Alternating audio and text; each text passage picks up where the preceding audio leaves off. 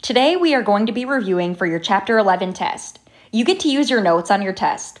So I would recommend that you take notes as you watch this video and write down any information that you do not know by heart. The first thing we learned in Chapter 11 was 3 different types of data displays. On your test, you won't be making the data displays, but you will be answering questions about each of the data displays in general, and you also might have to interpret some information based on a data display that's given to you. The first type of data display that we learned about was a dot plot. Remember that dot plots show us all the individual data values. You can see all of the exact values by looking at the dots on the dot plot. This dot plot here shows quiz scores that students got on a 10-point quiz. You can see that one student got a 3 out of 10, and one student got a 10 out of 10. It shows all the exact values for each of the students. You can also see where the data is clustered. Remember that a cluster is the area where most of the data lies. For this particular graph, the cluster would be 7 through 9. You can also clearly see where outliers are based on a dot plot. Remember that an outlier is a value that's very different from all the other data in the set. Here we have an outlier of 3. All of the other students scored between 6 and 10 on their quiz, but one student scored quite lower with a 3 out of 10. All of these things are advantages of a dot plot. The best thing about the dot plot is we can see all of the individual data values, but the downfall of a dot plot is that it's not easy to identify the mean or the median just by looking at the dot plot.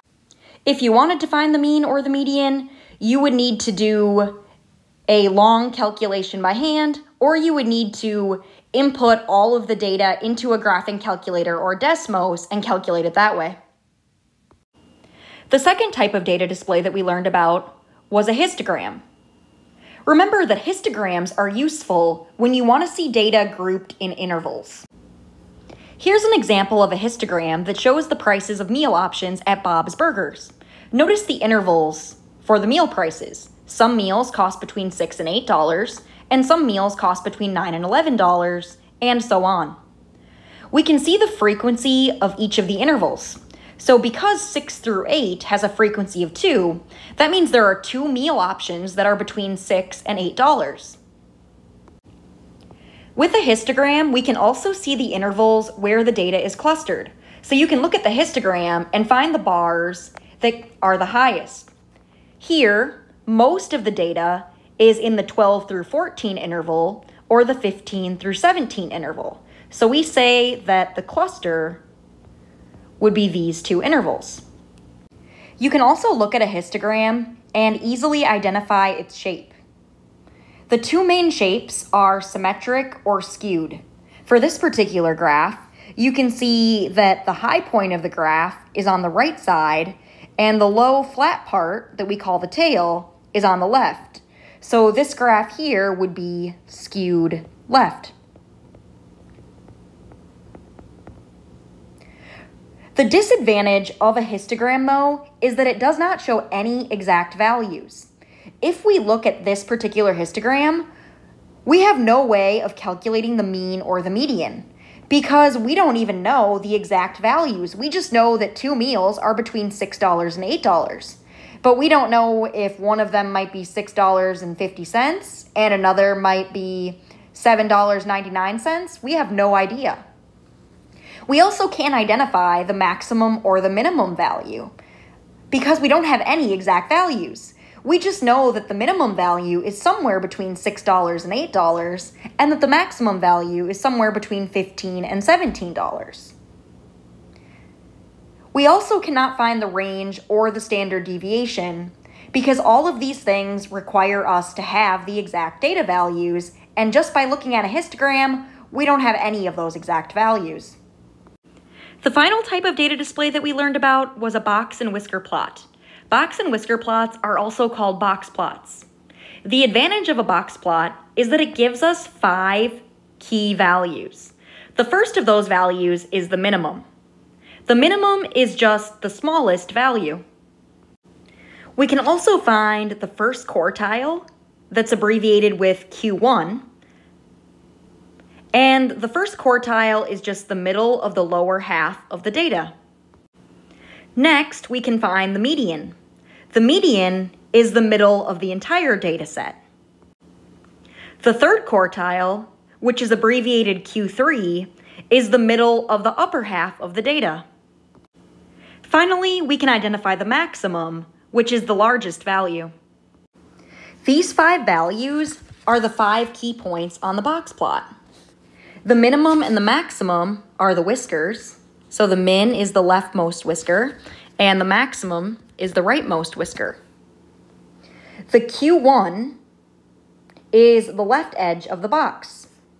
So here, the Q1 would be here, and the Q3 is the right edge of the box.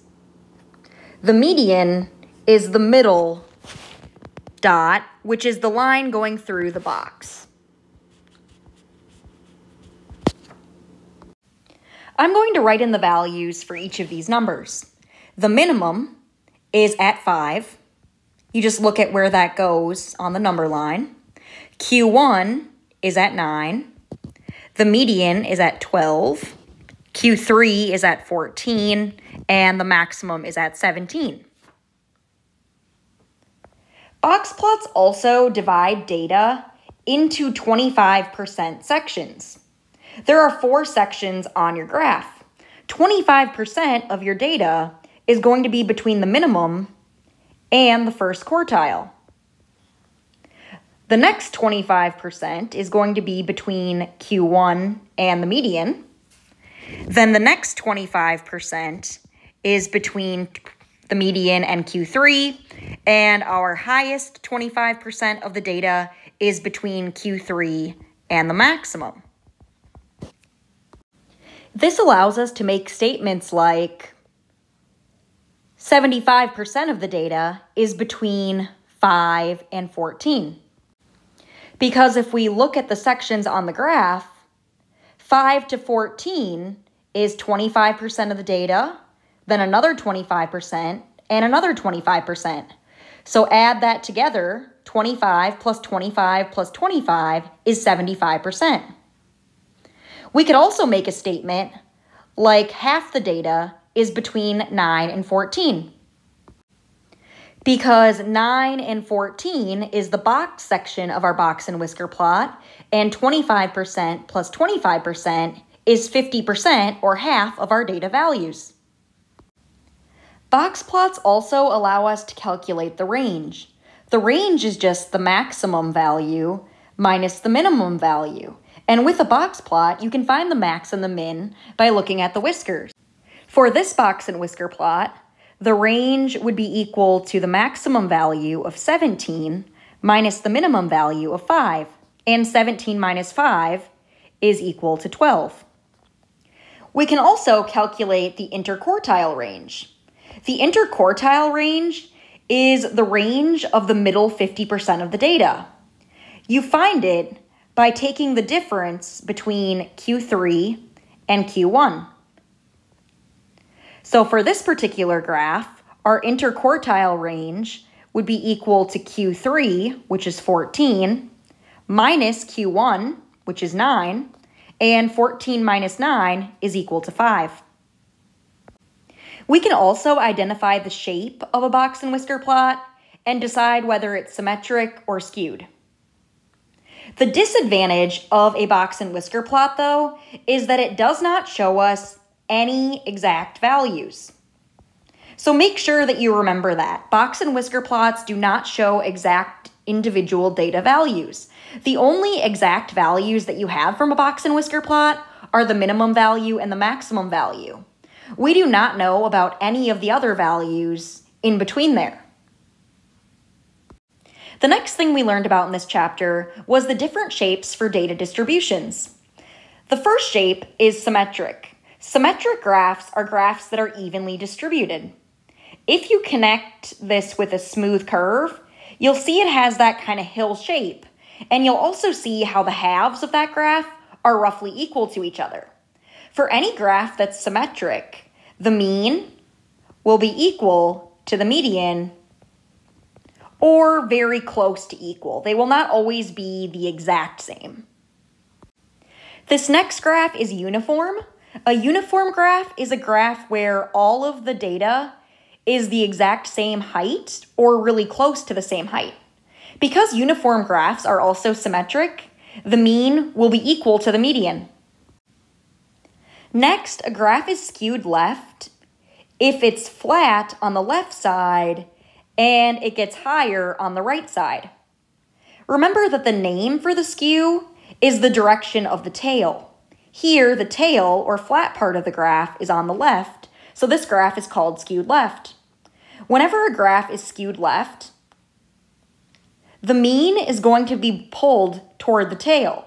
So our mean is going to get smaller, and the mean will always be less than the median for any graph that is skewed left. If a graph is skewed right, that's the opposite. We have most of our values on the left side, and then it gets flat as we go off to the right. The tail is on the right, so we call it skewed right, and the mean is always pulled toward the tail. And since the tail is larger numbers, for a skewed right distribution, the mean will always be greater than the median. These shapes also apply to box plots. If a box plot is symmetric, it's going to be evenly distributed so that the whiskers are the same length or close to the same length, and it'll look something like that. If it's skewed left, you're going to see a long tail or whisker on the left side of the graph. If a box plot is skewed right, the long whisker is going to be on the right side, so that would look something like this. You'll need to know these three distribution shapes that I'm highlighting: symmetric, skewed left, and skewed right for your test. You'll also need to know how the mean and median are related. For symmetric, the mean is always equal to the median. For skewed left, the mean is always less than the median. And for skewed right, the mean is always greater than the median. The final thing we learned in this chapter was standard deviation. Standard deviation works best when data is normally distributed. A graph is said to be normally distributed when it makes a bell-shaped curve. So this graph here is bell-shaped, so we would consider it to be normally distributed. Standard deviation is a measure of spread. Standard deviation shows how the data varies from the mean. So it shows how far the data values are spread out from the mean. To calculate the standard deviation, we use Desmos or a graphing calculator. You do not need to calculate standard deviation by hand. On Desmos, we type or click STDEVP and then enter all of the data values in the parentheses separated by commas. Let's look at this example here and review how to use Desmos. Let's find the mean and the standard deviation of this data set. Go to Desmos.com and click the blue Graphing Calculator button. Once you're there, to find the mean, we can type out the word mean and then put a left parenthesis and then just type the values in the parentheses separated by commas. So 1, 1, 4, 5, 6, 7, 10, 11, hit enter, and that gives us a mean of 5.625. Let's round that to one decimal and say the mean is 5.6. To find the standard deviation, we can type STDEVP and then a parenthesis, and then type the same values there. I'm going to just copy and paste those since our list is the same. Hit enter, and there we can see our standard deviation is about 3.4618. I'm going to again round that to one decimal place, so the standard deviation would be about 3.5. You will have a question on your test later where you'll need to calculate the mean and the standard deviation, and you should use Desmos to do that. The last thing I want to review with you today is the different measures of center and spread. There are 3 different measures of center. The mean is just the average of the data values. The median is the middle data value. And the mode is the value that occurs the most often. There are also 3 different measures of spread. The range is the difference between the maximum and the minimum values. To find the range, we just take the maximum minus the minimum. The standard deviation is the measure that tells us how the data is spread out from the mean. To find the standard deviation, you're going to use Desmos or a graphing calculator. The interquartile range is the difference between the 3rd quartile and the 1st quartile.